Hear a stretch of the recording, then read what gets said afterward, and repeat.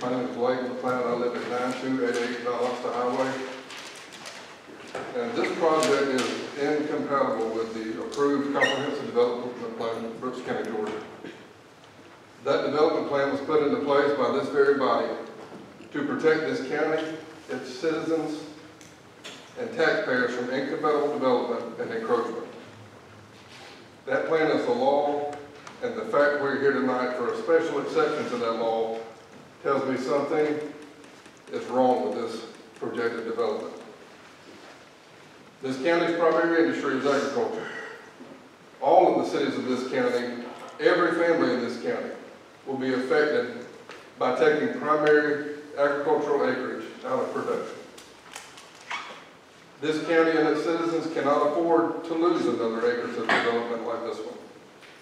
If we do not stop this now, when will we ever stop it? I'd also like to note, because a lot of folks in the audience may not be aware, that the morning after the last planning and zoning meeting, Mr. Eggert, who made the motion to vote in favor of this, he resigned from the Planning and Development Commission the very next morning. I found that kind of odd.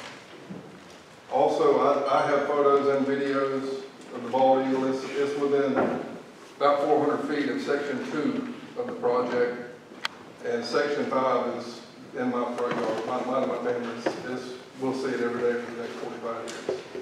But we're not for this, we're against it. Appreciate your time.